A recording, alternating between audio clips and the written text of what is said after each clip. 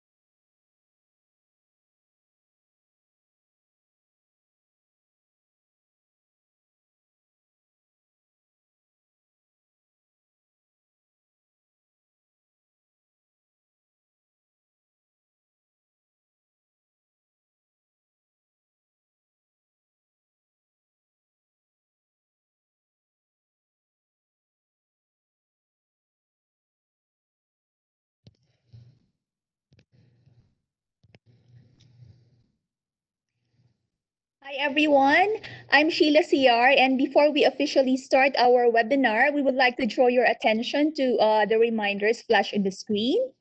So let's go over each item quickly. So your microphone is muted upon entry, and don't worry because we will unmute your microphone during the open forum in case you have a question or a comment. So how to ask question during the open forum. So just use the chat box, which is located at the lower part of the screen. So just click the chat icon, then type your name and affiliation, and also your question and comment, and send to all participants. No, I repeat, to all participants and not to a specific person. And you may do this while the presentation is in progress. And the moderator will call each participant who has a question or a comment during the open forum. And for all our Facebook viewers, you are also highly encouraged to join the open forum. So you may send your question or comment using the comment section in Facebook. So we will start in 1 minute. So please settle down and I'll see you very soon. Thank you.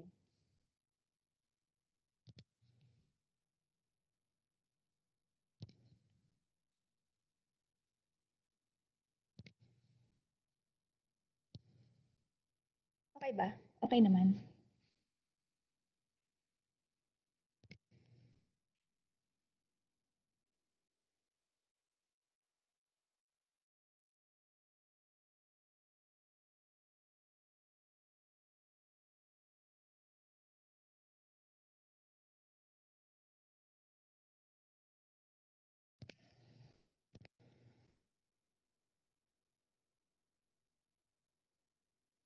Hi, good afternoon, everyone. It's Thursday, June 11th, and welcome to another edition of the PIDS webinar series where we tackle development issues based on data and evidence. I'm Sheila Siar, and I will be moderating this event. In an era marked by fast-paced technological advancements and more complex issues such as the current pandemic, which requires a more rapid response, timely and quality official statistics is essential in making informed decisions. It is also important that information is well communicated and disseminated, and it is available to all who need it. Given this as the topic of our webinar for this week, we pose the question, how can the Philippine statistical system keep up with the fourth industrial revolution and other challenges? And so to formally open our event and share her insights about the topic, here is the president of the Philippine Institute for Development Studies, Dr. Celia Reyes. Ma'am Cel? Thank you, Sheila. Good afternoon to our guests, colleagues from the government, academe, civil society, media, private sector, as well as to all our Facebook viewers.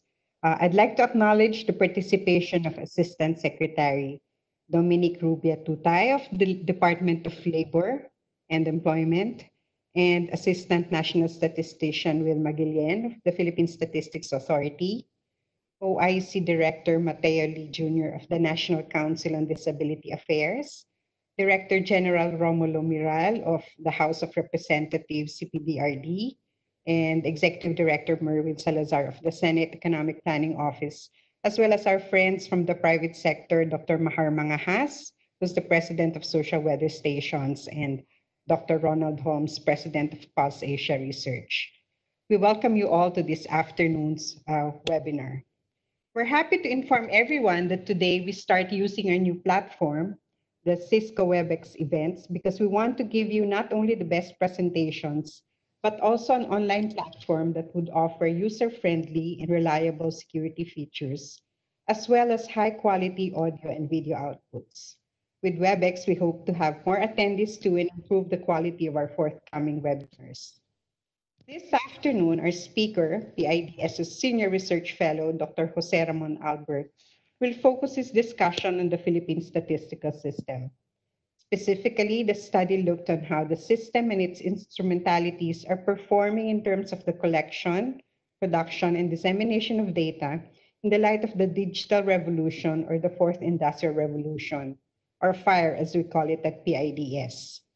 Indeed, the information age has brought significant changes in the way we access, collect, and share data or information.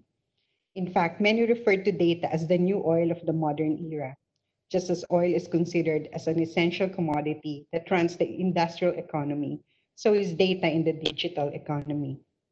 We see the importance of data or statistics, especially in development planning. Research institutions like PIDS and the Philippine Statistics Authority aim to provide policymakers with accurate and timely data to help them come up with informed decisions and well thought out policies and programs and policies, and to promote economic growth, alleviate poverty, improve education, housing, agricultural, labor and employment, environment, and address issues on health like the COVID-19 pandemic. With the current pandemic, data is foremost in the minds of many. Data has been so critical in assessing the impacts and dealing with the current COVID-19 pandemic. Everyone is closely monitoring the data from the Department of Health on the number of COVID cases, deaths, and recoveries. In fact, as of June 10, there were 23,732 cases, 4,895 recoveries, and 1,027 deaths. The latest data from the Philippine Statistics Authority are now revealing the devastating impacts of the pandemic. The GDP for the first quarter of 2020 contracted by 0.2%, the first contraction since the fourth quarter of 1998. Furthermore, the unemployment rate rose to a record high of 17.7%, and this translates to 7.3 million unemployed Filipinos in April. Governments, both national and local, businesses and households, are making decisions based on the data that are available to them. Do we open up businesses? If yes, which sectors? Do we now allow public transport? Should people move around? How do we provide assistance to the affected households? The importance of more granular data has never been more emphasized than during this time. In response to the loss of earnings during the lockdown, the government has released 200 billion pesos for the social amelioration program to be given to 18 million households. The main challenge was to identify and find these households. For targeted programs, household level data are necessary, yet sample surveys, which are the staple of national statistical offices, are not designed to provide this. This is just one of the challenges that the Philippine statistical system has to deal with. Currently, the Department of Education is thinking of using a combination of face-to-face classes and online courses.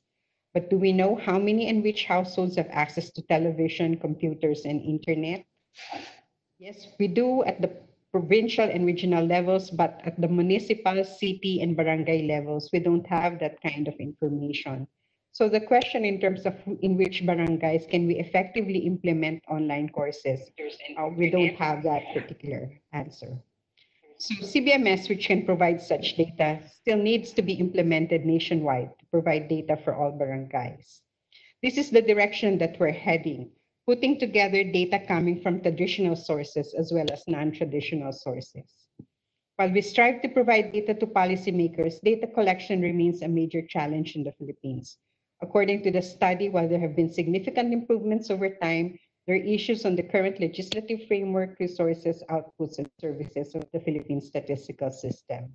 We will also hear the policy recommendations of the study in order to address gaps such as the lack of manpower, data privacy and security, accuracy, timeliness, relevance, and availability of data. This will be discussed by Dr. Albert later in his presentation. With this, I give back the floor to the moderator. I hope you stay until the end of the webinar, and we look forward to your active participation during the open forum. Once again, let me thank you for joining us this afternoon. Thank you.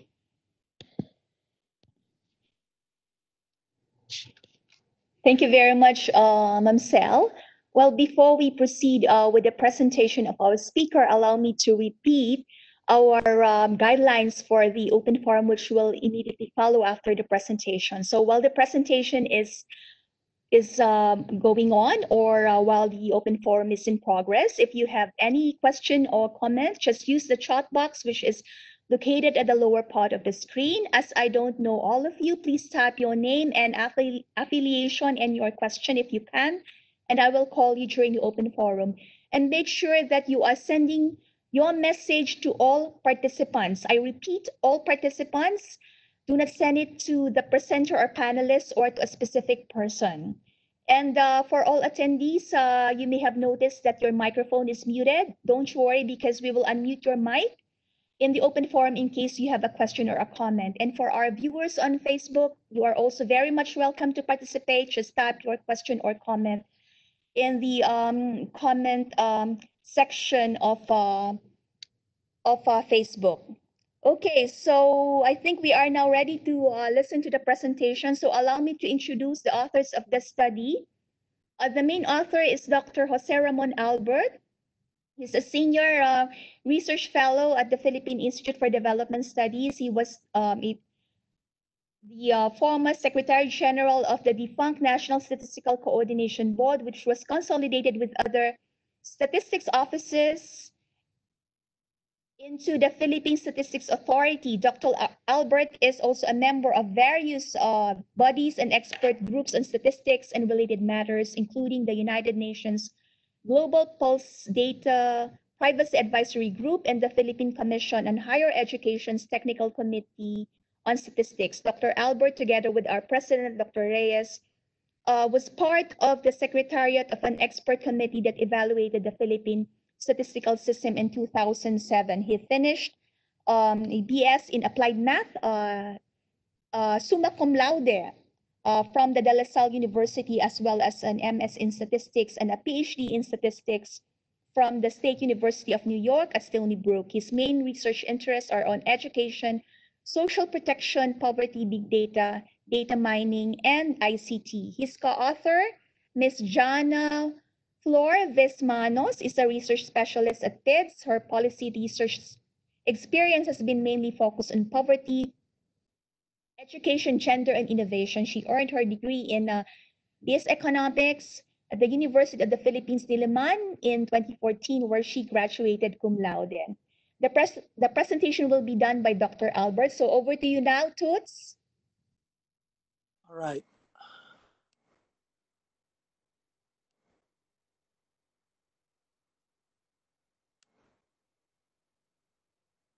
Okay, thank you very much, Sheila. I hope everyone can hear me. At the onset of this presentation, let me point out that in 2007, as already mentioned by Sheila, PIDS housed a secretariat of an expert committee led by former NEDA secretary and then monetary board member Vin Valdepeñas that was tasked to review the then statistical system. I together with Dr. Reyes, were part of the expert committee secretariat. And 6 years later, in 2013, a law was passed that considered several recommendations of the expert committee, though in a different form. And since it's been 13 years since the Valdepeñas committee gave its report, and 7 years after the enactment of the Philippine Statistical Act, so and with given the emerging digitalization and data revolution arising from the use of frontier technologies of the fourth industrial revolution, we thought it important to look at how the Philippine statistical system fares in the production and communication of statistics required for national development planning. To structure the talk, after a brief introduction about the context of the study and the study objectives and policy questions, we provide highlights on findings regarding governance issues, including the current legislative framework, resources, as well as products and services of the statistical system. Finally, we give a summary and discuss ways forward. Across the world, governments typically have a national statistical system, a set of data producers in government that either conducts primary data collection or compiles data to produce a set of socioeconomic statistics, including GDP, income poverty statistics, agricultural statistics, statistics on crime, environment, education, and health. And these are meant for regular data needs of government for monitoring various sectors or for special ad hoc needs. For instance, now that we are fighting the novel coronavirus global pandemic. The Philippine Statistical System, the country's government system of providing statistical information and services, consists not only of data producers in government such as the Philippine Statistics Authority, Bangko Sentral ng Pilipinas, Department of Health, DepEd, DOLE, but also a research and training body called the Philippine Statistical Research and Training Institute, as well as a statistical policy making body, the PSA board. The PSS, like other statistical systems, aims to have official statistics that are uh, sorry uh, that are supposed to be of quality. One moment, sorry, I seem to have gotten lost with my slides.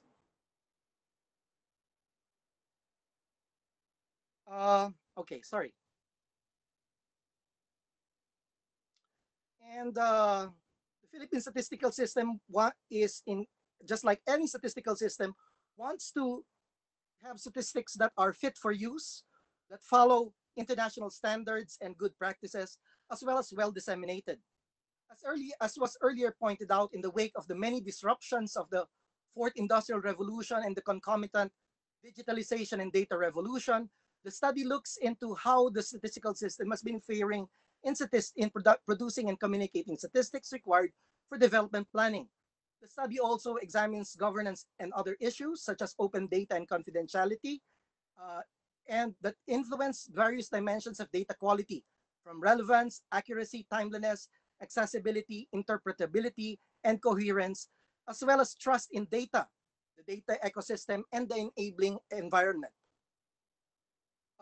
Toward meeting the study objectives, we examined the current statistical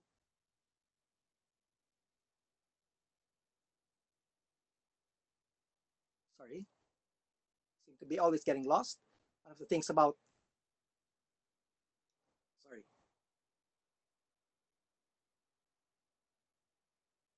Okay. So we actually conducted a desk review of a number of matters, including the current law, the implementation, the IRRs of the law, as well as the several things from the PSA reports, as well as Paris 21 documentations, discussion papers, and other literature. We also looked into the information from the World Bank Statistical Capacity Index. Sorry, seem to be really getting out. That way, and also we also complemented this with some kind of the collection and analysis of primary data from key informant interviews of experts. That way, we would be able to get feedback on the facts regarding the statistical system. To start with, let me point out that the mandate of the National Statistical System, such as the Philippine Statistical System, is anchored on a legal framework. And this allows certain government agencies to conduct statistical activities and collect data for purposes of generating statistics. And it would be important for the law to define the main actors in the statistical system, the responsibilities, rights, accountabilities, and the relationships with each other. The Republic Act 10625, or the Philippine Statistical Act of 2013, is such a general law that defines government's main authority in statistics, mainly the PSA, to collect data through cooperation from respondents and by way of data sharing within government for purposes of related of coming up with statistics related to national development planning, but with due safeguards for confidentiality of individual information. The law also established the PSA from the then major statistical agencies, as well as the PSRTI from what was then the SRTC. But the law, however, has also fallen short of supplying a legal mandate on data sharing needed by the PSA to examine data across government agencies that would be important, for instance, those from BIR and SEC and even BSP, particularly for strengthening the national accounts compilation. The law mandates PSA to lead the statistical coordination activities to enable effectiveness and efficiency in the production of official statistics in the country. And the PSA board to actually be giving policy directions to the PSA and to all data producers in the entire statistical system, as well as the PSRTI. Thus, for statistical coordination purposes, the PSA develops and standardizes socioeconomic classifications, concepts, and definitions, and comes up with measurements used by the entire statistical system. The PSA board has been creating or abolishing interagency committees as appropriate. While the statistics law covered many matters on statistical coordination and policy, but it also did not discuss a number of pertinent matters such as equal access to data, though this was partially covered by EO2 of 2016, periodicity of sample surveys and releases, except for the conduct of the CPH, which is covered actually by Batas Pambansa from long ago. Further, as regards the organization of the PSA, the statistics law provides 3 offices to the PSA on sectoral statistics, on civil censuses and technical coordination, and on civil registration and central support. The 2018 law on the national ID, RA 11025, adds a 4th office on the national ID. And the statistics law attaches PSA to NEDA, but it is given technical independence to conduct its statistical activities, including planning and operations, but guided by the PSA board. We should, however, note that the statistics law focuses too much on the PSA and the PSRTI, but it does not discuss statistical operations of data producers other than the PSA. Further, it should be noted that the Philippines provides its statistical authority special functions, namely civil registration and also now the national ID, that are not part of statistics per se. This is, of course, not unique to the Philippines because France, for instance, manages to ask its statistics authority to have economic forecasting and economic analysis. Mexico's INEGI actually does national mapping, and also the Federal Statistics Office has a support function in the elections. However, while certainly the functions can potentially provide a statistics authority more clout in society as a relevant institution in public administration, but having matters that are not statistics related can distract attention from the function of a statistics authority on statistics production, as well as expanding statistics development. This has been the concern of many experts that PSA may be losing focus on its mandate on statistics. There is even now a new law that mandates PSA to handle the community-based monitoring system. Experts suggest studying whether or not PhilSys and even the civil registration system should continue staying in the PSA given the risks that the PhilSys especially would be hacked. If and when this happens, public trust in the PSA and in statistics can easily erode. Trust is a core function of statistics, while the statistics law recognizes the importance of maintaining integrity for the statistical system, and the PSS has had a tradition, long-standing tradition and reputation of professionalism. There are some concerns from experts that statistics may be losing credibility, not just because of the data issues at DOH for the COVID-19 infections, but also because currently even the dissemination of PSA-produced statistics, such as GDP, poverty, unemployment, is perceived by media and the public as actually coming from NEDA rather than the PSA itself. The suggestion by experts is to look at experience of other countries. For instance, Thailand's NSO is attached to the Ministry of ICT.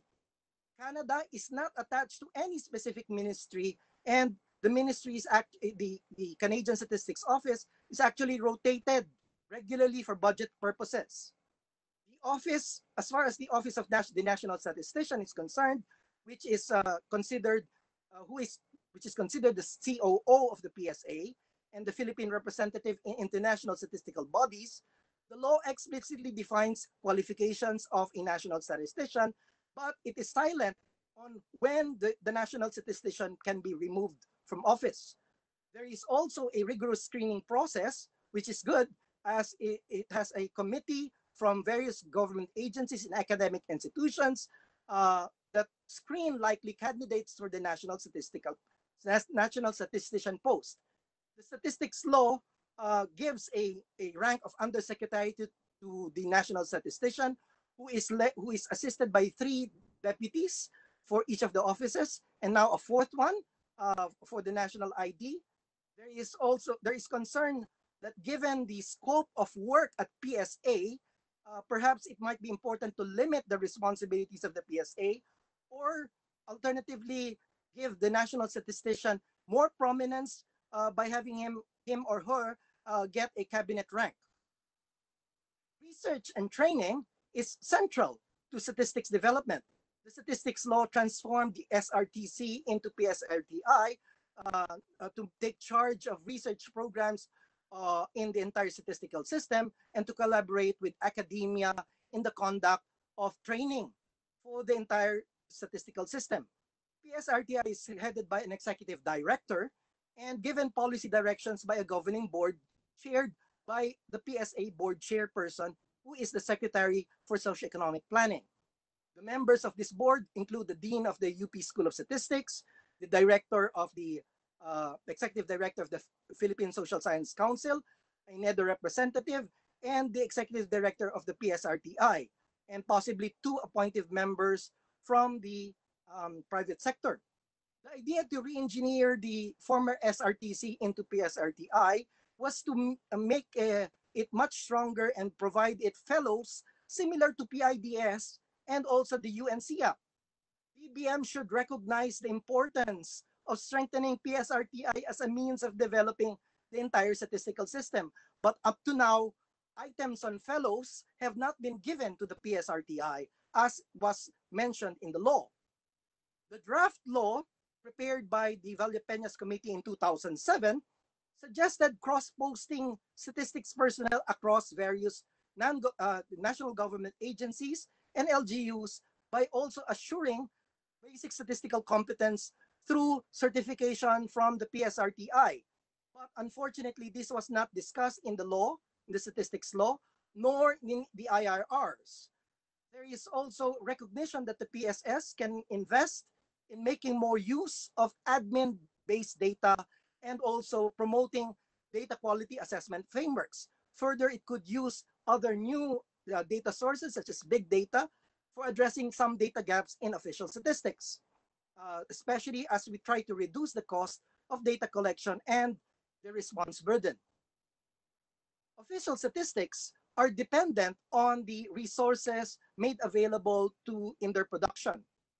Official statistics are public goods, freely accessible to all parties, but public goods are subject to market failure and free riders. Thus, statistical systems should be largely financed by national governments, with the development community providing occasional support. In the Philippines, financing of statistical activities in the PSS is primarily sourced from the GAA. Republic Act 1065, however, does not give specific mentioning of balancing cost and usefulness of statistics.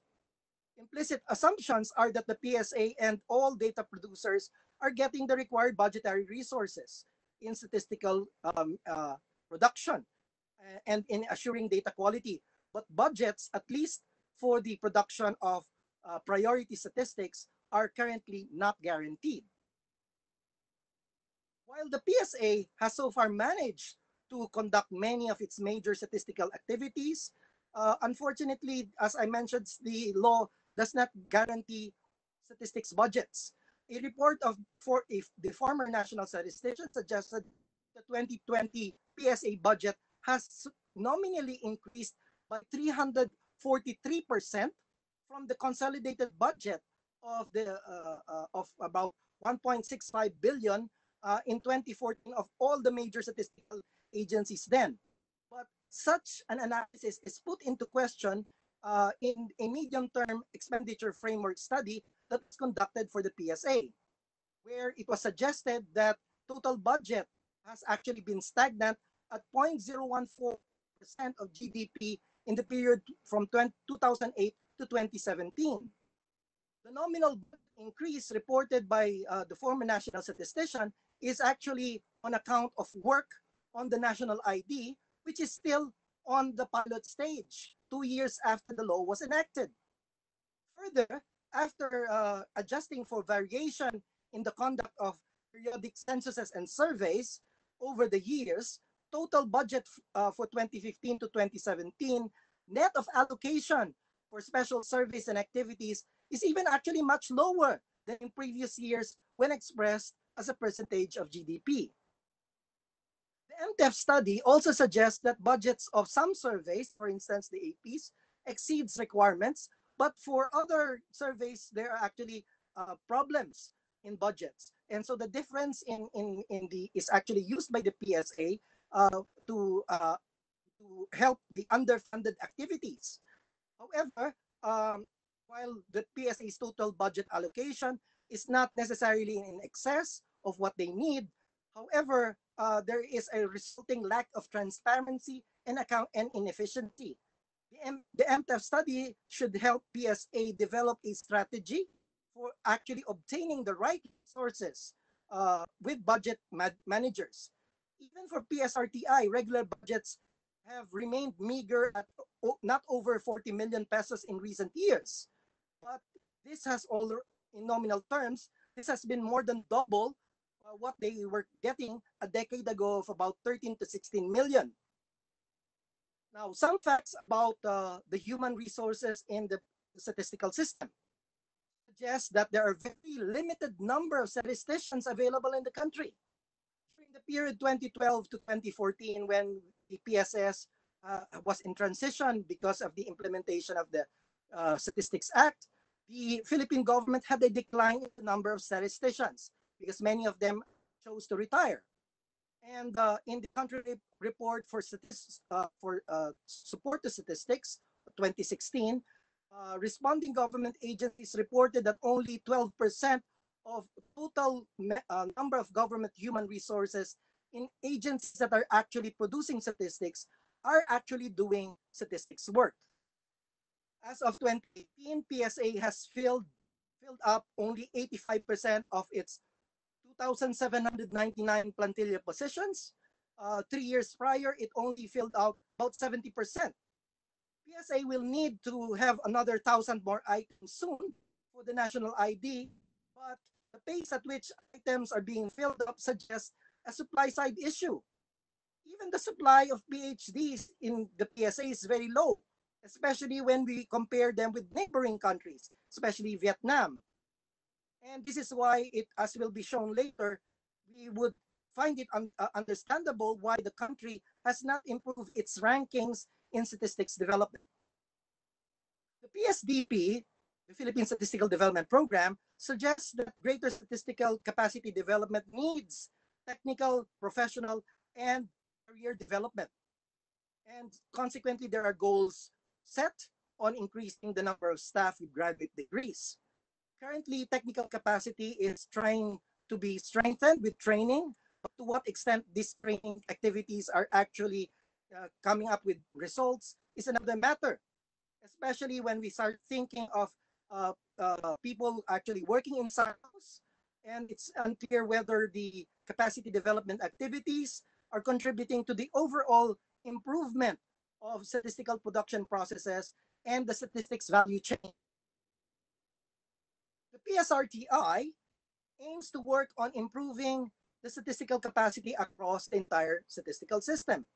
But it is unclear to what extent it is currently working to improve capacities, particularly among LGUs, especially given the new CBMS law. The PSS, particularly the PSA, will need to be strategic in developing lifelong learning systems for all its staff, including using massive open online courses, preferably developed by the PSRTI. A provision in the statistics law, as already mentioned earlier, was to cross-post to other agencies and LGUs, but this, up to now, has been implemented. culture and work environment in the PSA and in the entire NPS RTI will also need to change in such a manner that newly acquired skills should be welcome and put to use. Currently, the PSA and PSRTI are engaged in doing some work on big data analytics.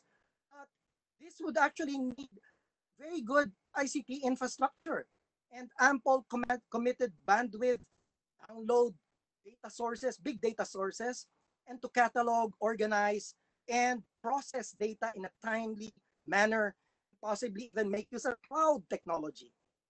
Serious problem faced by the PSS is the extremely limited budget it has been working with um, for maintenance of statistical infrastructure and modernization of ICT systems used in statistical production process. Although the PSA has its ISSP offering a very comprehensive view of their ICT, but the ICT and DBM expect all public organizations to prioritize their internal and cross-agency ICT projects, as well as ICT investments, because of resource constraints. The ICT suggests that ISSPs account for a 3-year aging of ICT equipment, but the PSA inventory of ICT equipment in their ISSP suggests that PSA capital outlay expenditures have actually not kept up with this DICT suggestion. Most international experts would think that the Philippines is at a similar stage of development as Indonesia, Malaysia, and Singapore. And if you look at the performance of the PSS, you may want to look at international assessment tools such as the World Bank's Statistical Capacity Index. But it is also important to examine information from local experts, especially as these international assessments have their limitations. As regards the Philippine performance in the World Bank Statistical Capacity Index, being top among ASEAN member states in 2008 to 2012, the Philippines slumped in 2014, bested by Indonesia and Thailand to third place. And the Philippines improved, while the Philippines improved its score in the index a year later, but the ranking was still actually even outperformed barely though by Vietnam, and we fell to fourth place. And so up to now, continuing to be at fourth place. If we examine the statistical capacity index in detail, this suggests that some reasons why we have not improved involves one, the base year of the national accounts, as well as the base year for CPI have been using not very recent years. Further, we do not have import and export price indices since 2010. Also, the Philippines has not maximized its score on primary completion and on gender equality on education on account of DepEd actually not reporting this, actually reporting only once out of the latest 5 years. Between 2012 and 2013, DepEd had not reported these education indicators to the global statistics compilers, namely UNESCO, Institute of Statistics, in part because DepEd did not know how to generate indicators such as the net enrollment ratio, given that the PSA only projects population by specific age groups, 0 to 4, 5 to 9, and so forth, which do not actually are not equivalent to the school age groups. Chuck Manasan has suggested in the MTEF study that perhaps she attributes the weakening of the performance of the Philippines compared to other member states in ASEAN in the Statistical Capacity Index to be suggestive of persistent data quality issues, as well as data gaps in old and new concerns alike that are largely a result of the lack of sufficient monetary and human resources given to the statistical system. Now, if we look at the open data inventory of Open Data Watch, you're doing a lot better. Here we have scored second to Singapore in the audience scores even as early as 2015 and 2016. We got outpaced a little bit by Indonesia, but we regained our second spot in a year later.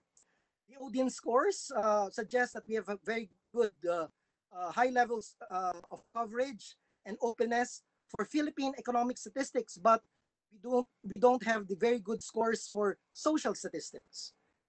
Further improvements in the audience score can actually be readily made by collecting and publishing more recent data and reporting more historical data, not only in social statistics, but also in environmental statistics. It should be important to have a clear and open terms of use policy and to release much more metadata to accompany data so that we could increase the usefulness and use of data. The one issue about statistical assessments, as already mentioned by international organizations, is that they have a narrow way of viewing statistical systems purely on the basis of statistical production. Uh, Whereas we need to examine to get some feedback from local experts, and I show on the slide now what the experts have been saying about the various statistics produced by the statistical system. Results suggest here that there is very high regard for banking and finance statistics, as well as statistics on income, poverty, income, consumption, and poverty, uh, and statistics on the fiscal sector, and also the national income accounts. But there is not very good view of the statistics on justice and security, human settlements and housing, transportation, fishery statistics, science, ICT, and innovation, as well as agricultural statistics. While quality is not easily defined, uh, following Blackstone, the dimensions of quality could be discussed, which we did here in the study pertaining to relevance, accuracy, timeliness, accessibility, interpretation, interpretability, and coherence. As regards relevance, experts point out that the SDGs put forward a very ambitious agenda to leave no one behind. But you need a lot of granular data to describe the SDGs or even the PDP so that we can have proper policy action. Official statistics often hide living conditions of special segments of society who are actually much more vulnerable. And this is largely uh, because the surveys only give big pictures, whereas we will need much more small area statistics. Further, one statistics expert interviewed pointed to emerging trends on vital statistics, particularly that half, over half, 53% of births in the Philippines are already outside of wedlock. However, there are currently no behavioral insights on why this is happening and what should be done. Several FGB participants lament that the accuracy of data from establishment surveys and even agricultural surveys, as there's these survey designs have not improved and even occasionally deteriorated. Considering that most of the poor depend on agriculture and the policymakers make critical policy decisions such as the importation of rice, and now even I heard chicken, mainly. It would be important to improve the quality of agricultural statistics. The PSA is reportedly, however, in fairness, planning to redesign many of its surveys, agricultural surveys, in the years to come, based on an updated sampling frame from the 2012 CAF. But there are no conversations currently being made with experts outside of the PSA. Although the statistics law mentions timeliness as an important priority in the PSS, but experts wonder why, in a digital age, timeliness has not kept up. Time lags of some PSA surveys, such as the annual survey on Philippine business and industry and the census of Philippine business and industry, are serious. Uh, According to the World Bank Statistical Capacity Index, the periodicity of statistics has even declined since 2011. The statistics law mentions nothing about periodicity of censuses, surveys, and releases, nor are there specific policies about the periodicity other than the ones for designated statistics.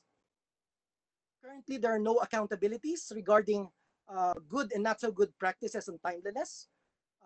Many experts suggest that the earlier releases of national accounts, agricultural production, and farm gate prices might not even really necessarily make policymakers respond faster with timely interventions. Experts wonder whether the early releases are actually sacrificing data quality, given that response rates from establishments and agricultural surveys are tend to be much lower compared to previous releases. The open data inventory performance has been validated by local experts' feedback, which and they have a very generally positive view about the shift of the PSA to make microdata from surveys, especially household surveys, freely accessible by the public. Um, Many of our official statistics and microdata of these household surveys are free of charge, at least now, but access can be cumbersome according to the experts. Depende daw kung kailan mag-access ng website. Further, PSA, the microdata made available in the PISADA, the PSA data archive, do not necessarily contain the survey design variables that are important for the estimation of standard errors to be able to assess the parameter estimates from survey data. It has been noted that the PSA has data dissemination platforms for the Philippine Development Plan, namely StatDev, and the SDGs, namely SDG Watch, but there are none about the ASEAN Community Blueprints. Several experts also expressed concern that the PSA data platforms are very difficult to access outside of regular office hours. I already mentioned this earlier. Experts expressed strong concerns about the PSA decision to change some interagency committees, such as the TC on poverty, to an interagency committee, and even now there is no technical committee on survey design. Now, as far as the TC as far as poverty is concerned, there are a lot of technical issues, given especially that the survey, the poverty lines methodology was adopted more than 10 years ago, and it's about time to incorporate some changes in the actual calculation of the poverty lines. While the development of a multidimensional measure on poverty is welcome, and several exercises were generated and presented to the Interagency Committee on Poverty Statistics, but the MPI release of PSA lacked consultation with the public, and there is concern that MPI can be easily misinterpreted, given a lot of technical issues surrounding the MPI, from the choice of indicators to the choice of weights. Stakeholders view many top-of-mind statistics as being coherent, and they say that the use of press releases to correct and revise statistics is a good practice, but it has been observed that there are no existing guidelines and statistical policies for their timing. Because of adherence of statistical standards, the official statistics are generally considered to be quite comparable over time, but there are still some weaknesses that continue to prevail. Given the demands for national development planning and issues of trust in data, that all national statistical systems, not just the PSS, is confronting in the modern age, the PSA needs to be the very strategic in governance of the PSS. Ironically, the public branding on the PSA continues to be about civil registration and soon the national ID, and not about statistics per se. There are very big risks, as I mentioned earlier, about whether these data holdings on these systems could be hacked, and when that happens, there will be dire consequences to the trust that the public has had in the PSA as an institution. Experts point out that the PSA competence in statistics has weakened, as evidenced from international statistical assessments, for instance, the SCI, as well as the failure to release the results of the recent CAF. The conversion of TCs into interagency committees has also weakened outside experts' inputs, and the PSA should actually do some remedial actions to correct these matters. Current budgets of the PSA have been fully utilized. Staff positions have not been filled. Experts suggest that the PSA, with support from the PSRTI, work on improving survey designs, especially of establishment and agricultural statistics, um, agricultural surveys, and of also integrating traditional data sources with non-traditional sources such as LGU data, big data, and remote sensing. There are many suggestions on improving the quality of official statistics, including mainstreaming data quality assessment frameworks and on capacity building, particularly also ensuring that there are development of technical skills and also soft skills among statistical human resources. Further, DBM should be providing items to PSRTI on fellows as provided in the statistics law. And the PSA should commence cross-posting to other agencies and to LGUs and maybe even to DOH. Further, the PSS needs better data dissemination and communication strategies, aside from better budgetary support and improved statistical infrastructure, including systems for cybersecurity and knowledgeable staff on ICT. There are also a number of recommendations to amend the statistics law so that it describes processes on products and services across all data producers, not just PSA, and also requiring government to assure statistics budgets for at least the so-called designated or priority statistics, mentioning equal access to data and independence of statistics, revising the composition of the PSA board and certain responsibilities that actually put into question trust and independence in the PSA.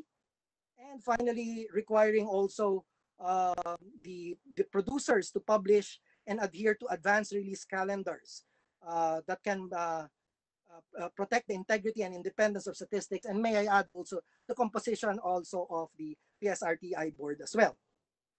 Given the emerging data landscape in the wake of the data revolution and emerging digitalization, the statistical system needs to work on building trust. The past few months, of course, this is no longer part of the report, but we have seen issues on data quality, particularly for DOH data on infections, that can put into question any sets of statistics produced by government agencies. And for the past few days, I've been disturbed a little bit that the DOH secretary and the BSB governor have suggested that that there are issues about the unemployment figures released by the PSA, that they are inaccurate, when in fact the LFS has been one of the most trusted data sources, and so the PSA should actually be correcting government officials whenever they put doubt into official statistics. Finally, government needs to be able to invest in statistics, statisticians, and statistical organizations to ensure that official statistics in the Philippines continue to be viewed well, not only here, but also abroad, and also will fare much better in its current standing as we try to give a portrait of what we should be doing towards the future. Maraming salamat po. Thank you very much, Toots, for your very insightful and comprehensive presentation. So, friends, we now proceed to the open forum. And we have some questions from our Facebook viewers. And let's start with the question of Dr. Federico Macaranas of the Asian Institute of Management. Dr. Macaranas asked, what is the Philippine Statistics Agency doing on stats on roster of high-level Filipino professionals overseas in major fields of the Fourth Industrial Revolution, health, education, trade and investment, and others? And any granular or big data collection efforts for education planning, for example, for economic reopening, including schools. So we have some participants from the Philippine, from the PSA, and they are very much welcome also to give their response. Okay, so it's Yeah, well, for of course, as I mentioned, that the PSA does have a little bit of work on big data, but I'm not too sure whether they're doing that work relative to issues that would be would matter for whether or not, for instance, education should be opening. Right now, the only information, in fact, the only information that we have about internet access is not even coming from the statistical system. There is however, a survey that was initially done last year, but the results are not yet fully available on ICT use. This was done by DICT, and it is going to be, but this is still a sample survey. It's not like granular data. It could only produce at best information at the regional level. Now, regarding information from, I think if I understood correctly, what Poch was saying, information from all of our people overseas yes, our are high-level Filipino doing some work professionals. Yes, on the fourth industrial revolution. I'm not. I mean, yes. I'm not. I mean, it would be nice if there would be some kind of inventory, but I'm maybe it's not PSA itself. Maybe it's the Department of Science and Technology that's maybe having some kind of networking. But I mean, I know that, right now, of course, that's the reason why the ICT, sorry, DOST has been pushing for this Balik Scientist programs, because Mhm. we're trying to make sure that we have a lot more people, human resources that can help, especially now that we're in deep trouble. I mean, especially during this pandemic, we need a lot more people. Many of our people who've gone overseas, maybe they should come back, but for that to happen, we also need to put the proper environment for people Mhm. to be able to work better, because there are a lot of barriers also for all our scientists to come back and work. Okay. We have some follow-up comments from Dr. Macaranes, and um, Toots, you mentioned about constraints pertaining to the human resource aspect, and he actually has some recommendations, and he said tap overseas talents and resources, getting a champion in the legislative branch. And he added, what is not measured well can't be managed wisely. Indeed. Any um any comment on this? Well, it would be hard for me to actually go against a marketing guru like Poch.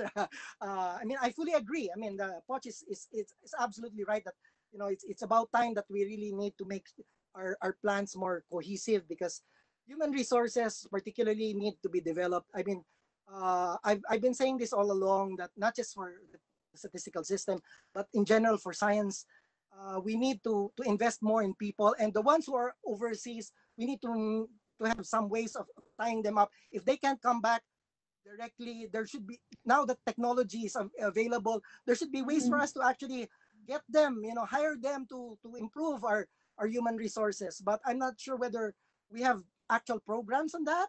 I mean, we tend to be like having programs that are very, they're still like de cajon. We don't think out of the Mhm. box, and it's way high Mhm. time for us to get out of the box. Okay. Well, just want to relate a summary points given by Dr. Marcaranas. He said increasing the budget to hire more qualified statistics professionals. Well, you mentioned that in your discussion, improving the competence in survey design, creating new products, going for granular data collection and use. And he mentioned that he emphasized working with the private groups. Yeah, Okay. let me just mention, that indeed, for capacity building in particular, we haven't really been maximizing massive open online courses. I mean, that's my sense that, Mhm. you right now, the fact of the matter that PSAs are having difficulty hiring people suggests there's a supply side issue. So even if people don't have an actual statistics degree, economics or related, that shouldn't matter if they're trained. If we are able to train them to actually think statistical concepts, understand what's the basic idea, and in other countries, for instance, India, before you get into the statistical system, they undergo 6 months training by the Mhm. statistical office. It's high time that we start having those kinds of programs. But for you to do that, you need resources, and I'm not too sure we seem to be forgetting that human resources are one of our most critical resources. Mhm. Thank you, Toots. Our next question is from Dr. Francis Kimba of PIDS. Francis, please. Uh, Good You afternoon, may Dr. Albert. yes, Francis, you And may turn on your microphone so we can see you. No, not your microphone, but your video. I mean, your microphone is And make your already voice on. louder. okay, let me try. Let me try to look for my question first. I think I sent my question to everyone. Uh, Yes, okay. Yeah, you can Yes. read it because I didn't read it. Sorry. go Dr. ahead. Albert, how can the PSA provide information on the use of fire technologies of establishments, government agencies, and even households? Would you suggest the conduct of another survey that is specifically tailored to answer these questions? And Def- also, um, yes. in addition, would you suggest conduct of another survey that looks into income coming from e-commerce platforms? Thank you. Yeah. Yeah. Thanks, Francis. For the second one, let me just point out that the income has been actually tracked by the DICT household survey already, both income and expenditures of households on e-commerce and other things. So there's very detailed set of questions, and this DICT survey was conducted together with the PSRTI. Now, for the first question regarding being able to come up with information that will be important for these new firms, particularly platform-based companies. In fact, this is one of the things that I am really strongly proposing, because platforms, the reality is like of the what is it, the top 10 world's corporations in terms of market assets, uh, eight of them, or seven or eight of them, I think, are platform enabled. So because they're platform enabled, it suggests that the platform economy is something we need to keep measuring. It's not just the digital economy. The PSA is currently trying to work out. In fact, if I recall right, they already have had support from the World Bank to come up with some preliminary estimates of the digital economy. And likely, I mean, I'm just going to guess that it's somewhere around 10% or less, because but even if it's 10% or less, I think it's probably growing. But that's the entire digital sector. And I'm pretty sure the digital sector, a big chunk of that now where there will be much more growth, will be platforms. Right now, we're making use of platforms, not just this kind of platform for learning, but we're using it for paying, for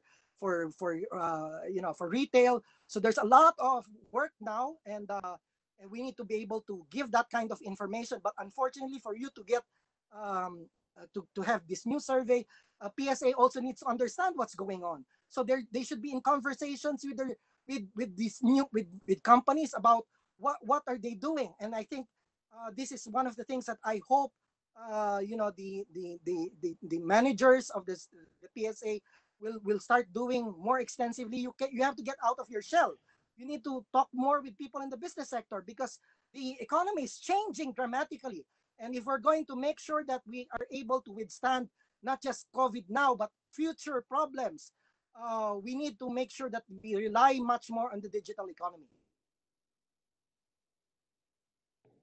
Thank you, Toots and Francis. Now let us go to our next question, and it is from Dr. Mahar Mangahas, the president of Social Weather Stations. Dr. Mangahas, Okay na ba? sir? Yes, Can you sir. hear Go me? ahead. Yes, we can hear you, Mahar. Hello, good afternoon. Yeah. Hi, Toots. I'm wondering about the coping of the surveys of the government with the quarantine. Let's take the labor force survey in particular. That requires surveying workers. Were you able to go to these workers and ask them questions, given that there's no transportation available? Yeah, I can't speak for the PSA as far as it's the first quarter LFS, but as far as I could understand, Mahar, from the websites, the PSA, the information suggested us what they did was a little bit more innovative. They did a little bit of face to face, but they also did because before they do the face to face interviews, as far as I understand it, they usually also ask the barangay officials to give warning to the households that they would be visited. So for some of the households, they rather than actually interviewing them face to face, they were conducting phone calls. They asked the cell phone numbers of the people they were interviewing, and also the email addresses.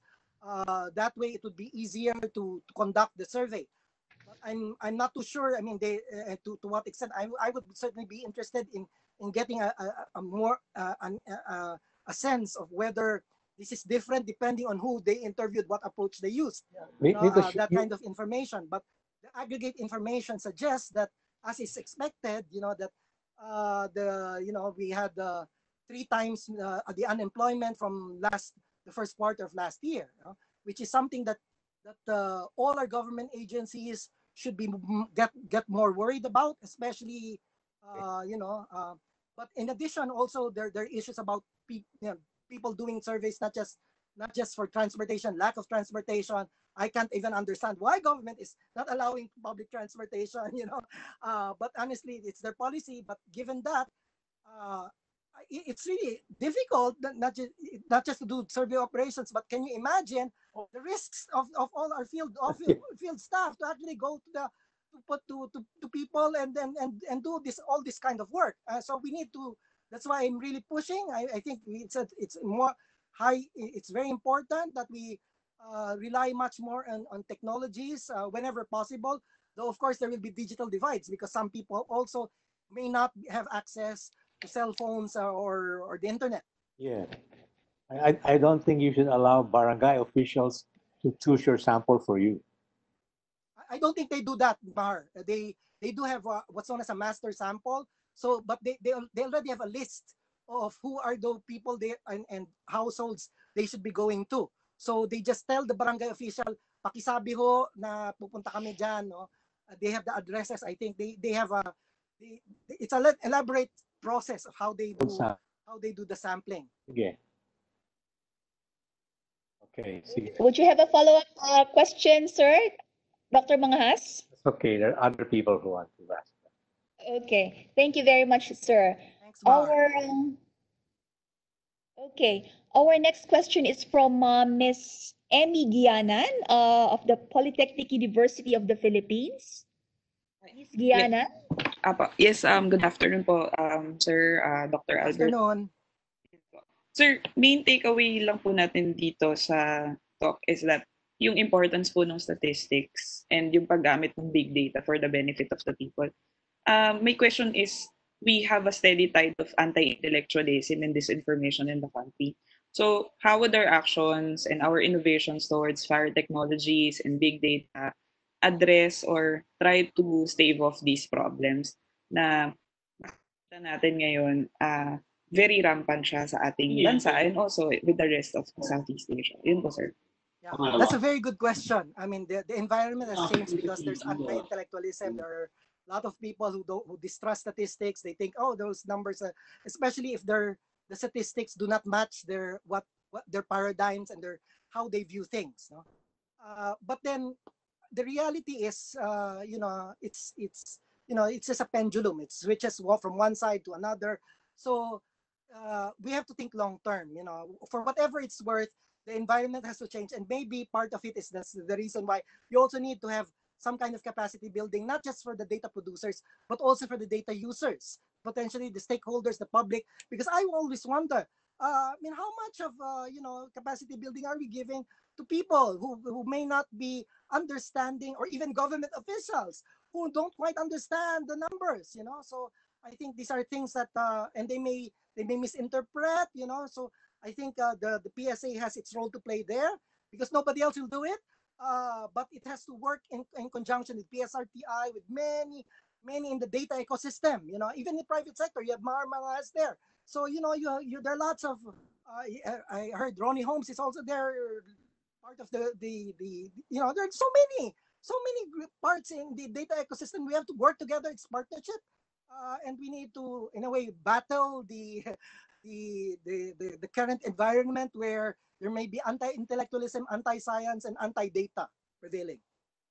Yes, sir. Thank you po, sir.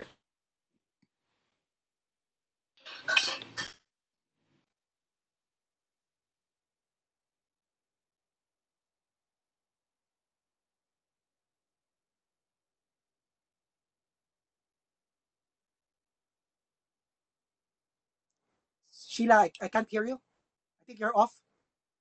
Sorry about that. So, yeah, our next question is from Mr. Sunny Afable. He's who's from the National Anti-Poverty Commission. Sunny messages that his microphone is not working, so I'll just read it. Okay, he said, I find Dr. Albert's study very timely in light of recent developments with the PSA. How can the CBMS law address the country's existing data gaps and improve or complicate the operations of the PSS, especially with regard to the production of poverty statistics? And one of our Facebook viewers also commented on the CBMS, and she said, and it's from Micah Trono. Micah said, I think the CBMS might address the issue with granular data. Yeah, I mean, of course, you have Dr. Reyes, who's the head of the CBMS team in the Philippines, who could probably give her own views. But my take is on this is this. I'm getting a little bit worried. You now have the census, you'll have a CBMS, you'll have so many surveys, and then there are people also going around, you know, getting information for the social amelioration program. So everybody's keeping collecting data, and to some extent, there's a response burden. And I think we have to be a little bit careful. No matter how good the quality of a system is, but if also we need to understand that this has to be coordinated well, because you don't just keep having data collections to have small area statistics. You know, I mean, and for another matter is that, I mean, I would think that there should be an actual work program, not just for PSA with other data collection agencies, but make sure that in the first place you may keep collecting data, but it's not being used. You know, that's the first thing. You collect data because it's important. Second is, sure, you need to be able to also collect data that will be that you can integrate. This is called interoperability. Many times when you have data systems, you have all of these that are not even communicating with each other, and that's like, it's a mess. You know, I mean. So I think we need to make sense of all the systems. So while it's true that we need data, some of us need information. Like right now, we need to find out persons with disability. What are the risks they face? Are they more at risk, and etc. You know, poor, mahirap na nga sila, PWD pa, etc. Nasa remote area. So we have no information about them. It's hidden, you know. So the only way to get information is to get actual data. But then you can't keep getting more and more data every time, every month. Pinupuntahan mo sila para lang interviewin mo sila. You also need to make sure that you don't overwhelm people. Toots, you mentioned in your presentation that the current setup in the PSS promotes working in silos rather than promoting coordination I'm and not sure. collaboration. Could you Yeah, it's not really expound on promoting. this? Yeah, it's not really promoting, but I mean, I remember Sorting in silos. when we were in the expert committee. I mean, we were the secretariat of the expert committee. The experts then, Dr. Valdepeñas, Dr. Shell Habito, Dr. Sid David, Dr. Lisa Bersales, who became the first national statistician, as well as Dr. Mercedes Concepcion. They were concerned that, we have NSO, NSCB, BAS, BLES. They were already working in silos. So, in fact, the reason was, sige, pagsamahin mo sila, isa na lang boss nila, that way it will be easier for them. Pero we're not sure whether that has even worked. Right now, I mean, to what extent are all the different groups within the PSA even talking with each other? Kasi, I mean, ang danig ko, sometimes magkakaroon ng something like this, a forum where magkakaroon ng PSA stakeholders involved in a forum, and then the PSA staff are also like arguing with each other. I said, sandali, di ba dapat bago kayo pumunta sa amin, nag-usap muna kayo? So that shows there are these silos that persist, and we have to remove those kinds of silos. We have to make sure that there's a whole of government approach. Okay. Thank you, Toots. Our next question is from Dr. Arlene Inocencio of the De La Salle University. Dr. Inocencio? Dr. Inocencio, go ahead with your question. Your microphone is on. Yeah, you can Okay. talk. Can you hear me now? Yeah, Yes. you can. We can hear you. Okay. Probably, I think part of the question, one of the questions was already answered, no? But I'm really just wondering, first, good afternoon pala. Toots, thanks, and to everybody. Kasi we did this national scoping study, which was commissioned by NEDA, Central Office, on the potential of establishing or estimating provincial product accounts. So with all these many things, with everything that PSA is doing, clearly, parang obviously hindi siya priority. But don't you think this is, something which is also important if the LGUs are to plan well? If you don't have these key statistics to help you, and GRDP is too aggregated, no, to plan at the PLGU or LGU level. So that's one. I mean, what should be done? I mean, will you need a champion to push this forward so that maybe someone will pick up and really push for production or estimation of this, diba? And then second, well, we noted when we went around, most of the PAUs, MAUs that we have interviewed, yung PVET, those involved in agriculture statistics, they have observed discrepancies, no? In some cases, it would be 20,000 off in terms of, say, livestock inventory, or it can be 5,000 or 10,000 higher. So there had been talks supposedly to harmonize or to reconcile, but you get the feeling that at the LGU level, they are not really heard, or probably PSA is really just too busy with many other things, no, to even bother with talking and really, validating their agriculture statistics. Yeah. Well, two things, Arlene. First, regarding this having provincial accounts. I mean, I remember when I was still head of the NSEB, then Senator Recto was asking whether we could get provincial accounts for Governor V, who was then governor Yes. at Batangas. So of course, I said we would be welcome. The NSEB then we only had 20 people at that time, believe it or not, 20 people to do the national accounts. There's always a way to do it, but the only thing is, one is human resources, people there. Second is whether the province itself has enough data to be able to come up with some information. Because I mean, it's easier if it's like an island, so you don't have all of these other things that can complicate the accounts. But it can be a little bit more problematic if it's not in a way called isolated, no? Because there have been attempts to do some kind of accounts, at the city level, at the but usually it takes 3 years to be able to pilot. Okay. Pilot pa lang yun. Pilot okay. pa lang yun, because you need to see what's happening, look at, test out. There's a lot of experimentation that's happening. But the question still is, do they really need it. I mean, kasi baka mamaya you think you need it, experts think they need it, but there's no capacity to actually make use of it, you know. That's one. Second is, so it needs to be, because there will be a need for resources, human and financial resources.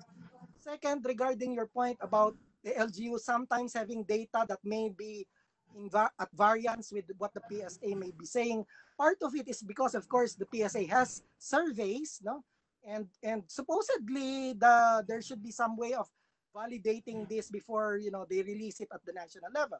There's supposed to be several layers of data systems that the PSA does, because, and even before PSA, the BUS used to do, because they of issues about the reliability or the of their designs, their survey designs, which tend to maybe be more, give a better picture at the national but not at the local levels. So, but having said that, again, maybe I cannot speak for PSA because I hope someone can actually address your question more fully.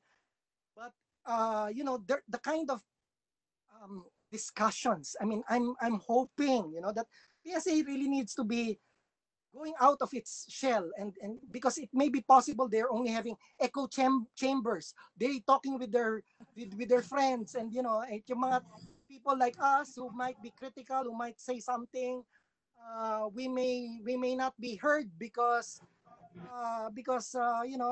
pampagulo lang tayo daw or something, but the reality is, sana, we have to improve our ways of partnering with each other, recognizing that each has a voice to say, and we may be able to give them some good suggestions to improve the quality of information that they're generating. And there may be things that that they don't, I mean, so conversations should continue, pero unfortunately nga, what I'm seeing the past few years was some of their technical committees biglang nawala, tinanggal, ginawang IAC. Yung iba naman, technical survey and survey design, technical committee and survey design, biglang tinanggal din. So many of not just me, but many experts in statistics lament these things because there are no ways for you to be able to have conversations, feedback mechanisms in place. And reportedly, in fairness to the new national statistician, there's going to be an attempt to have more technical committees and advice from experts. But it's already middle of the year, wala pa, yung narinig ko yan last year, pero hanggang ngayon wala pa rin, So maybe again, part of it is because they're so overwhelmed. Now they're being pressed with national ID. They have to conduct the census. They have to do so many things. So kawawa rin sila, no? I have a lot of empathy for people who work at the PSA, including and most especially the national statistician. Actually, Toots, Arlene, we have a Facebook viewer who expressed the same. Nawala ka, Sheila. Sheila, nawala ka. Mike, Sheila, Arlene, yes. Actually, we have a Facebook viewer who has the same concern on data gaps on agri-fishery statistics. She said his name is Senan Reyes, and he said there are data gaps as to agri-fishery statistics between the PSA and data of provincial agricultural office and industry associations. So, yeah, this is something really that must be addressed. Okay. Dr. Inocencio, would you have a follow-up question? Can you hear me? Yes. Go ahead. Yeah, I think Mahar, I think, said something, no? What are, how feasible would it be to capacitate, even up to mouse maybe, because PSA is in a way utilizing mouse ba or in conducting surveys? I mean, no, they're not utilizing, but I think they get feedback from their validation system in the mouse. I see. Okay. Because if this if the LGUs will be engaged and will be used as partners, and if in collecting data, then maybe they would better understand the data that they're collecting and would likely be be more comfortable in using the data. And Yeah, that's why, Arlene, I was already mentioning that years ago in the expert committee's report, the committee was already suggesting that there should be some kind of cross-posting. PSA, or what we were trying to call as PhilStat, Statistics Philippines or StatPhil. Statistics Philippines, kaya ginawang PSA, would be cross-posting, but making sure also that pag cross-post, these are quality people, no? Yung cadre na tinatawag nila, the statistics cadre, Yeah. be trained by PSRTI, would stamp certification na mahusay ito, no? Kasi baka mamaya parang baka naman itatapon lang nila, no? Pero baka naman hindi good quality, but there's supposed to be a quality assurance. Dapat talaga ginagawa na yon. Hanggang ngayon nakailang taon na, no? It's 2013 yung law. It's been 7 years. It's still in the law. That was being put in the law, pero it did not get implemented, you know.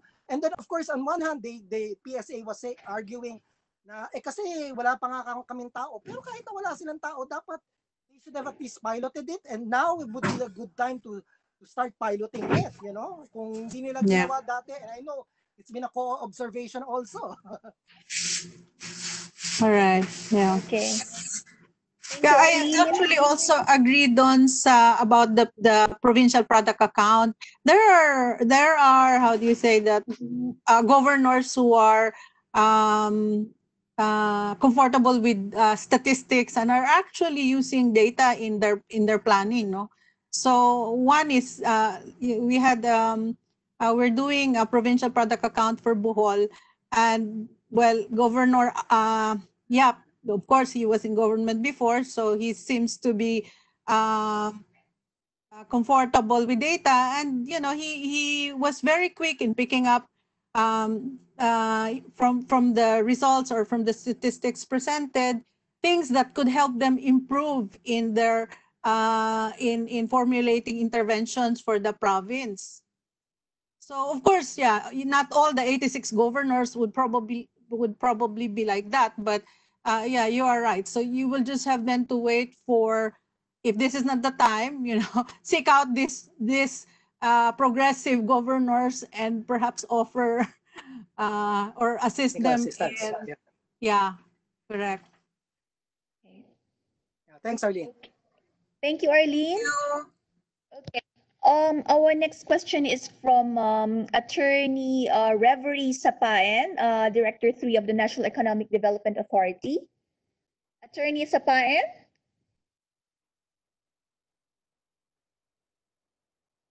Hello, Attorney? Hello. Hi, good Yes. afternoon. Oh, yes. Yes, go ahead with your question, Attorney. Yeah, hi, good afternoon. Yes, you mentioned about you earlier suggested that PhilSys should not be under the PSA. So, what would the appropriate agency be? And you, if I understood correctly, you also spoke about technical independence of the PSA. Can you elaborate more on this? And does this have something to do with its attachment for policy and coordination with NEDA? Thank you. Thank Yeah, you, Attorney. the two things. The first thing was this mentioning of the, sorry, what was the first question again? Nawala ako. Sorry, that would be the PhilSys. The PhilSys, yes. Yes. Regarding the PhilSys, everybody among the experts that we're talking with were saying dapat hindi nilagay. But I think someone was suggesting na dapat this should be more a concern of DICT rather than NEDA, NEDA agency, kasi it's a registration system. It's a register. So in a way, unless there will be specific statistics that will be generated out of it, even civil registration, ganun din, no? It's a registry. So unless there are statistics coming out of the system, parang hindi yata dapat, no? Second is, there are also issues about the national ID. Kasi yung national ID, I mean, mabuti sana kung hindi lang physical person, kundi even businesses. There should be a business ID, a register. Kasi ibang countries ganun ginagawa. But it is not a statistics office that's in charge of this. So right now, if you're thinking of the national ID, at least for me now, the one that has the most coverage of information throughout the country will be PhilHealth, na parang they've collected 99% of information about people, no? So very recent information kasi ginagamit, no, yung for PhilHealth, no? So it would have made sense to me because sana may functionality in issue kasi yung national ID. What will it be for? What will be a national ID for? Kasi if you think of let's say an elderly person, meron na siyang OSCA o senior citizen ID. Ano bang gamit niya for a national ID? So I mean, these are things that it's a question of incentives. So dapat it makes more sense na either a really new agency handle it. Wag parang ngayon kasi just because sige tapon mo sa PSA dahil mukhang it's about data, it's about no, but it's a little bit more, you know. It's not really going to and as was being suggested already by Arlene and other people, nawawala yung focus ng PSA sa statistics. So it makes more sense to really have it outside of PSA. At least that's what was mentioned by many of the experts. Second, your question about the independence, kasi everybody's always been grappling. Every statistics office throughout the world always want to be quote independent, na parang hindi sila pinapakialaman. Kasi in other countries, in fairness, in here hindi naman nangyayari na pinapalitan yung data. Nangyayari yan in other countries, by the way, no? And in this country, in fairness, even during the Marcos time, hindi pinalitan ho ang data as far as I know ng statistics offices. So it's important that they have that kind of technical independence. Kaya lang, when you read through the law, it was actually Dr. David who was pointing this out even nung hindi pa within this law, hindi na within this study, no. I remember when he was reading the actual statistics law, sabi niya, bakit nasa PSA board to? Na parang they can dictate certain things, and because PSA board is chaired by the NEDA secretary, there's a big issue there na parang makikialam yung NEDA secretary with actual operations, which should not be. It should only be as far as policy is concerned. Pwede sa policy. Parang in the same way, kunwari magkaroon ka ng methodology before you come out with the statistics on poverty. You can approve the methodology in principle, pero wag mong i-approve yung release itself, because sa ibang country gano'n, no, na parang bago i-release yung GDP, ipapa-approve mo na sa Prime Minister. Hindi dapat. Kaya nga dito in Philippines, we've always made it a point, bibigay mo sa presidente a day before. In fact, a few, para lang for them to be able to think of what they should be saying relative to the release. Pero ayaw mong ibigay too early because baka mamaya ipamagic sa'yo. All right. Okay. Thank you, sir. Thank you. Thank you very much. So our next question is from Dr. Ronald Holmes, the president of Pulse Asia Research. And since yes, he said he's having problems with his microphone, so let me just read it. What is the possibility of getting the major HEIs together in developing a joint program to produce more statisticians, similar to the joint graduate programs for various disciplines of UPDLSU Ateneo de Manila in the 80s? Yes. Ronnie, actually that program, believe it or not, was started by Dr. Mijares from a budget of statistics. Actually, they had a UNDP program to come up with PhDs in statistics. Yung natitirang budget for na hindi magamit dahil walang nag-a-apply ng PhD in statistics then in the 80s, konti lang sila. But we did have a few people graduate out of that program. Ana Tabunda, Lisa Bersales, a few of them. But malaki yung budget, hindi magastos. Kaya ang ginawa was they rechanneled it to actually produce PhDs in the basic sciences, mathematics, physics, biology, chemistry, and they became very successful, no? But part of it was because all of these institutions were working together, and as far as I even remember, kasi yung ibang mga naging estudyante from that program, I remember they were also participating na nagkakaroon pa nga ng mga study groups, no? Para to help them get into the PhD courses, understand more these are things that dapat talagang gawin, no? Kaya lang unfortunately walang investments, no? We don't think of, in fact, ayan, even investments, I keep wondering why we keep having build. It's always just in infrastructure investments, physical capital investments, but we forget that uh, uh, resources are not just about physical capital. Human resources are also worth investing. We should have a people investment. So I fully agree. Kaya lang question dyan is sino na naman saan kukunin yung pera, lalo na ngayon kung naghihingalo na, no? So saan pa kaya kukunin na naman? Thank you very much for your question, Dr. Holmes. Actually, Dr. Holmes, your microphone is working, so would you have a follow-up question, sir? Holmes? Yes. No, that's okay. Thanks a lot for the response, Toots. Yeah, thanks Ronnie. Thanks, Sheila. Keep safe. Okay, thank you, sir. Same to you.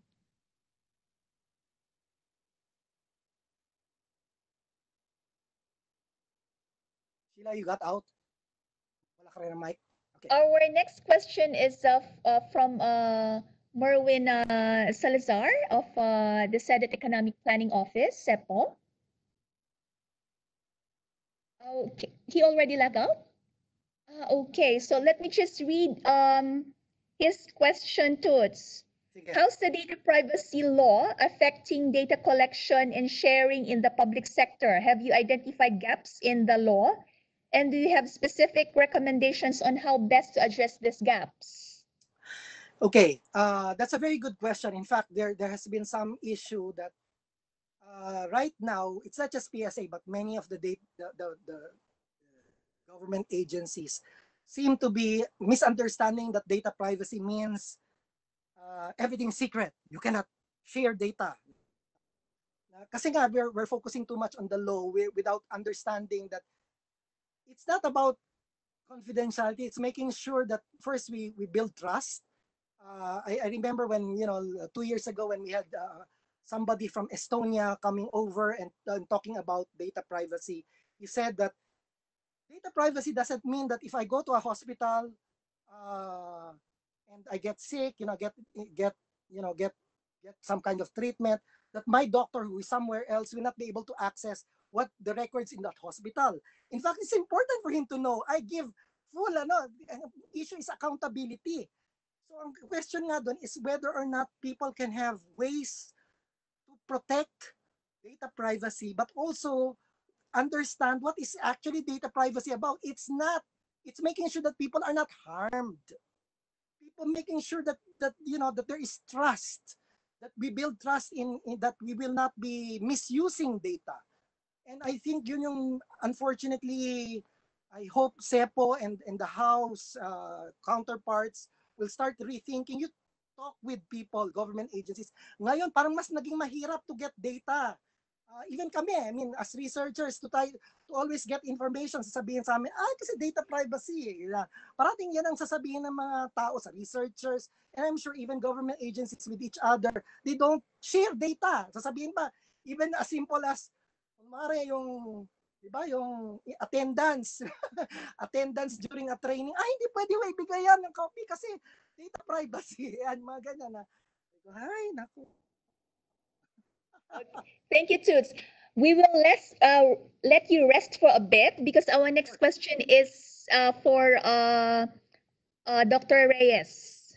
Mamsel? Okay. And the question is from Director Dina De Jesus of the, I think this is the Dina De Jesus Pasagi that I know from the CPBRD or Congressional Planning and Budget Research Department.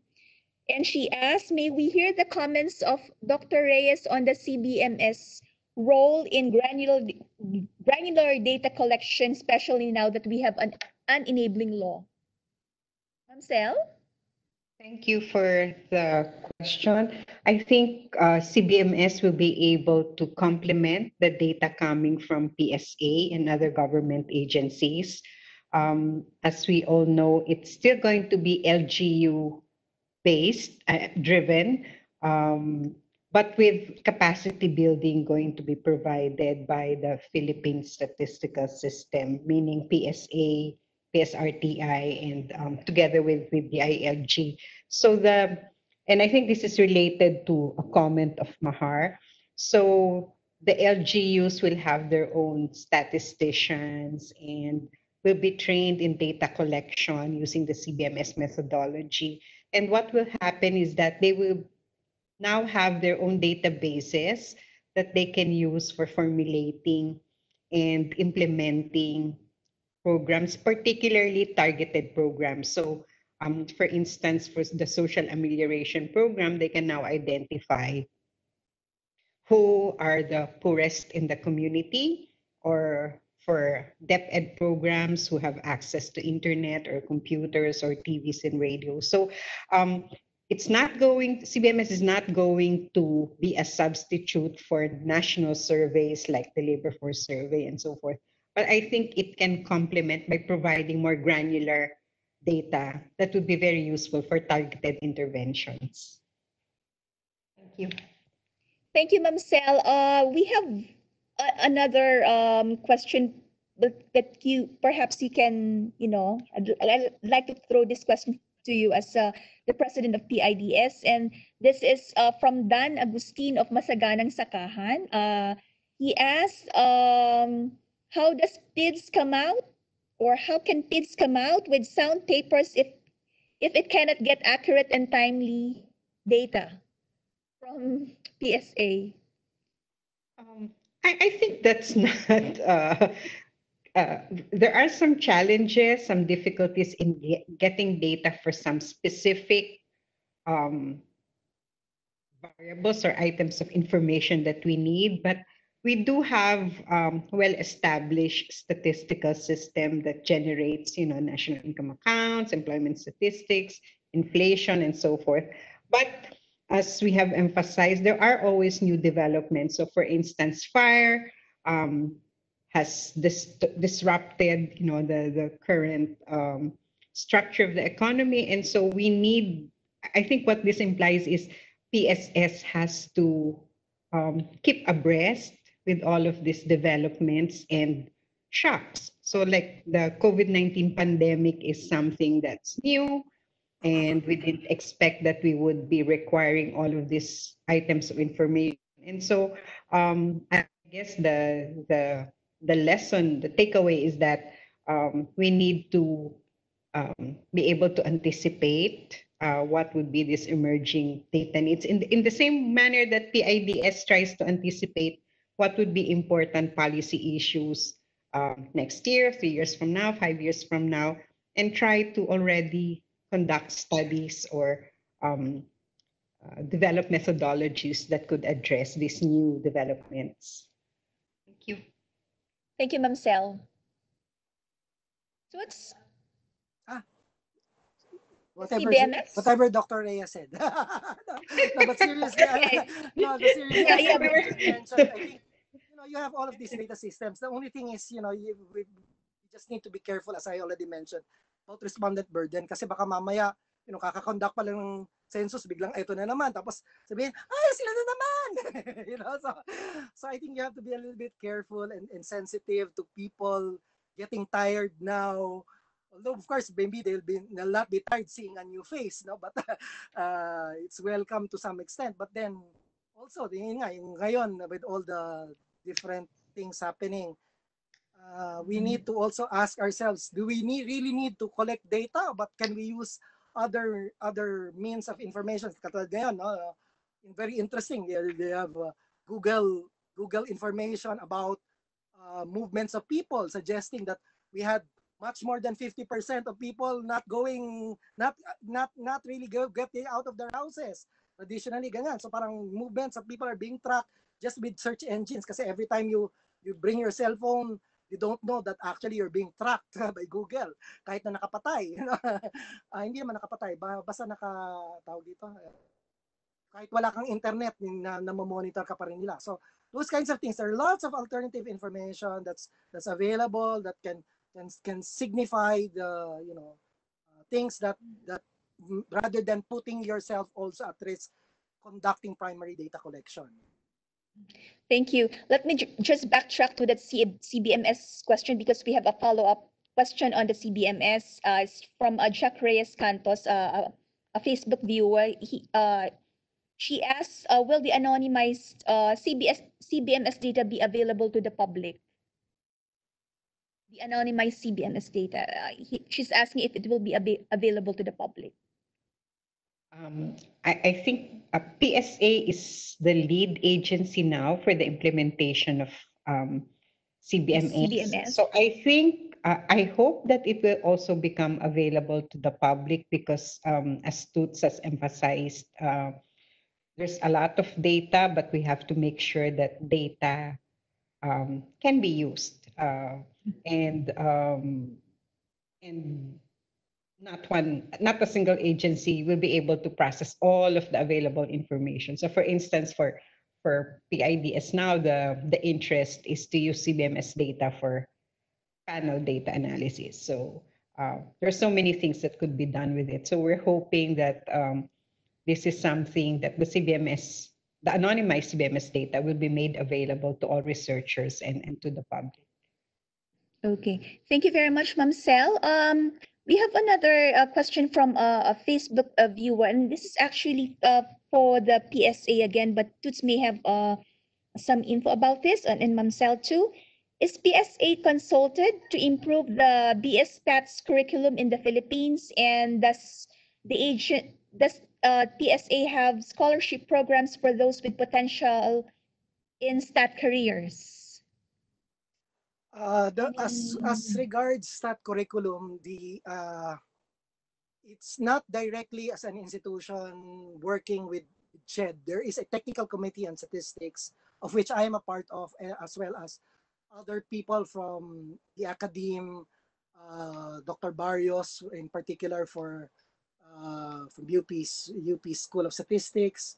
Sino pa ba? Si Dr. Sita Albacea from UP Institute of Statistics at Los Baños, Dr. Pacificador from De La Salle University, and I think there's somebody from Mindanao, I forget who. But lima kami, no? There are five of us who are part of this technical committee on statistics that evaluates statistics curriculum. And but going to the curriculum at the high school level, I, again, together with a number of other people, not just we were not consulted with the curriculum, ano na yon, no? But we help prepare learning materials that that hopefully teachers would be able to use, and they were made available for free to people. Kaya lang napansin ko in the regions hindi rin ginagamit for some reason. I'm not too sure. No? It's free, but it's not being used. Now, regarding scholarships, that would be ideal. That PSA has some kind of scholarships that if have very good people, not just in the government bureaucracy, but even even the private sector, academe, who have potentials and they could serve in the statistical system. That would be good. But right now, I don't think there are. There used to be part of that was still about 20 years ago when I was still part of the then SRTC. We had a program for that, and I think they were trying to resurrect it, as far as I know, in the PSRTI, because PSRTI is supposed to be, that's part of their mandate, giving even scholarships. But again, resources wise, to have a budget for so right now, I think the only scholarships are available are with UST. Merong statistics course that if you want to specialize either master's or PhD, that's it. Pansit.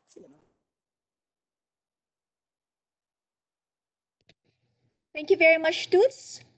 We have a final question from Kim Pasete. Okay, and she asks, is there a direction toward having household panel surveys? Well, the former NSO, which is now part of the PSA, had some panel surveys that they experimented with. In 1997, the FIES, some of the households there were interviewed for the 1998 APs. And also between 2003 to 2009, one of the kasi we have what's known as four replicates of the survey. one replicate, a fourth of these households were tracked across years, 6 years, 2003 to 2009. However, at that time, while the panel data is very informative for purposes of doing studies, academically, it's very nice. It's a very rich data source because you're able to look into dynamics and living standards. But unfortunately, when I also examined this, there were issues because there was attrition happening, not just in the upper part of the income distribution, but even the lower part. So they don't get representative anymore across time. So I actually recommended that that the panel be dropped, and I think that was that recommendation was approved by the then NSO. But now I don't know kasi dapat yan, if they're gonna do a panel survey, it should be a separate one. I mean, other countries, they do that. They have panels studies on living standards. So you don't mesh it with your regular surveys, because it may be a little bit different, So you have to be a bit careful when it comes to because there are all these issues about attrition, and then suppose you have a household, biglang naghiwalay nanay at tatay, may sarili ng pamilya, and then so who will be the panel then? So there are all of these management issues of panel data that you have to be aware of. It's not easy. In other countries like Thailand, I remember they tried having a panel survey of their regular income and expenditure survey. 1 year later, 50% nawala. Nagkaroon for some reason, nagkaroon ng attrition. 50% just dropped out of the panel. So you have to be careful. Okay, we have a final question from Facebook. And it's from Malu Cabu Soriano, and we would welcome the response of Dr. Reyes and Dr. Albert. Well, all the mentioned issues or concerns and recommendations to improve the statistical system, is there a way PIDS can intervene, or how can PIDS help raise these issues to national government agencies concerned for them to address such concerns and consider the suggested possible solutions? Well, this webinar is a step towards raising their consciousness. Toots, please, and then Dr. Reyes. Yeah, indeed. All of our policy studies at PIDS, we do it because it's supposed to be useful, and in a way, it's an input. I mean, and for whatever it's worth, the inputs, they can choose to ignore or they can choose to actually adopt them. All the government agencies are there to sort of dwell and reflect on whatever we're saying. In a way, whenever you do evaluation studies like this, there's a danger that the agency may think that we're just trying to find negative things about them, but we're not. We're here to provide suggestions, concrete suggestions. We're here to show the facts, the realities from international assessments, as well as what the local experts are actually saying about statistics in the country. And for whatever it's worth, it's up to the agencies concerned to make sure that that the knowledge gained from these kinds of studies will be actionable. I mean, we did give a lot of suggestions.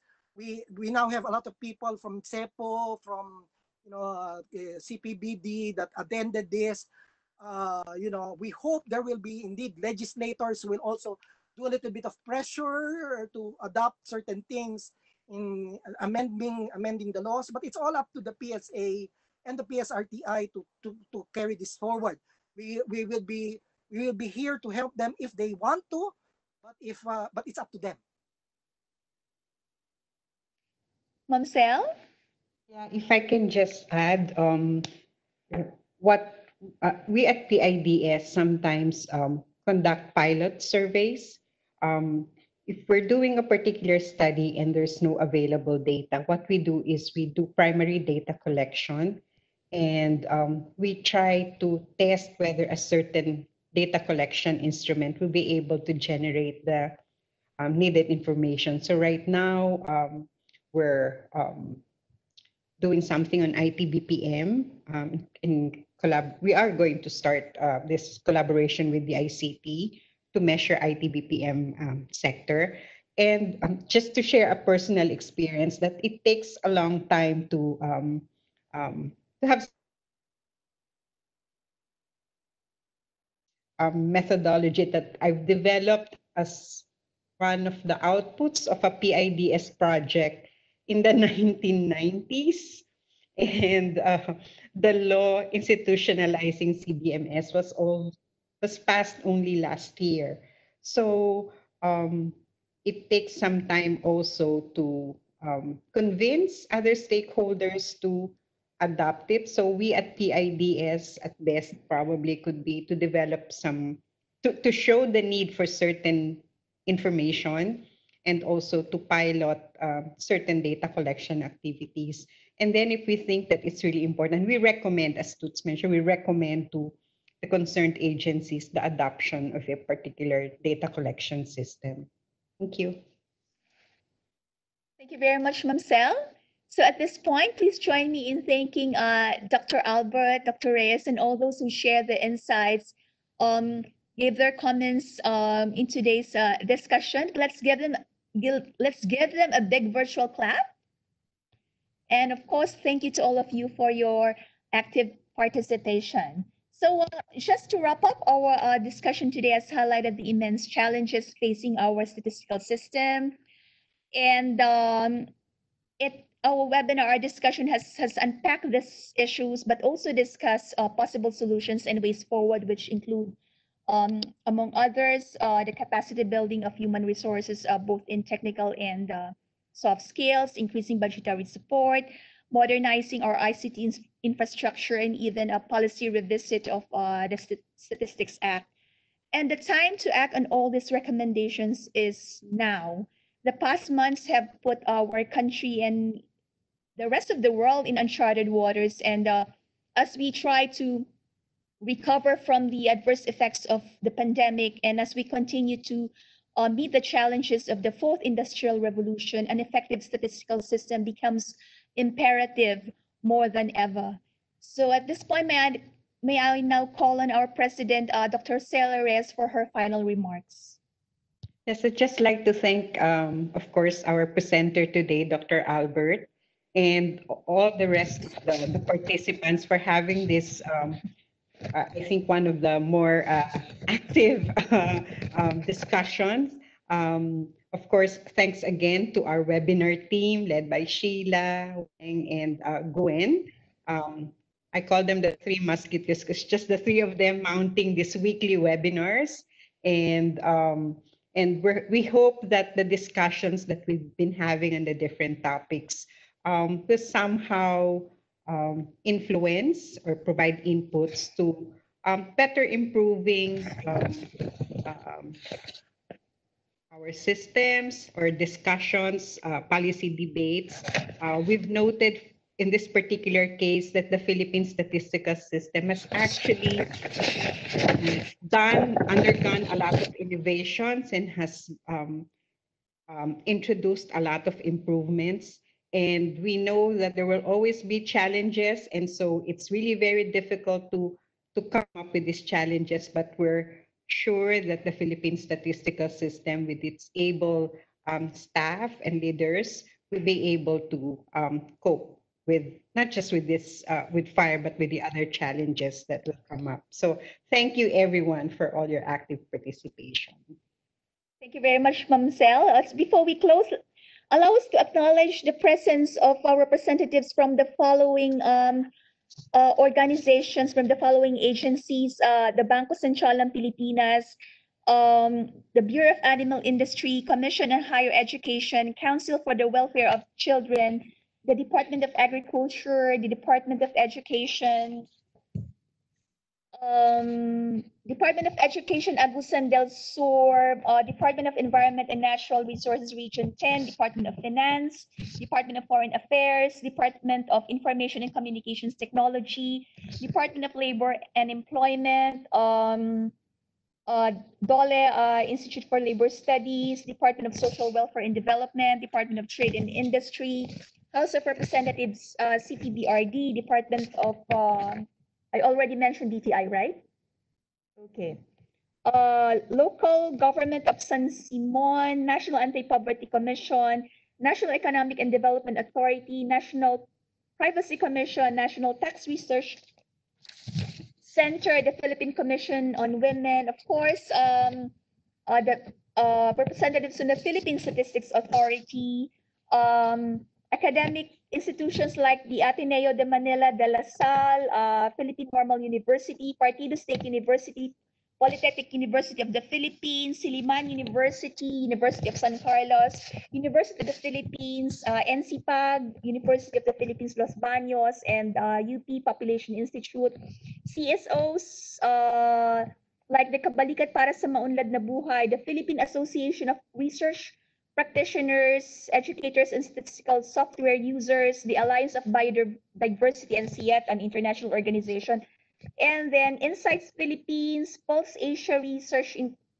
Incorporated, and the Social Weather Stations. Maraming salamat po for your for attending this webinar. And before we close, just a few reminders. You can access the PowerPoint presentation of Dr. Albert from the PIDS website. The link is flashed on your screen. We will also email you the link after this webinar. Please also answer the feedback survey that will pop in your screen after this webinar, and we will email you the link after the event in case you were not able to answer it.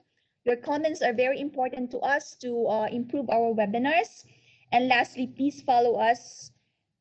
Please follow PIDS in our social media pages. We have a website, a Facebook account, and a Twitter account. So friends, this ends our webinar for this week. Next week, June Sheila, 18. just Yes. one thing Sure. is just to remind them that the full discussion paper is also available in the website. Thank you. Thank you very much, Toots. Yes, we will put that link also in the when we email all the participants the link to the PowerPoint presentation after this webinar. Okay, friends, so this ends our webinar for this week. Next week on June 18, we'll talk about gender disparities in social protection coverage in the Philippines, and we hope you could join us again. So stay safe and stay healthy. Maraming salamat po.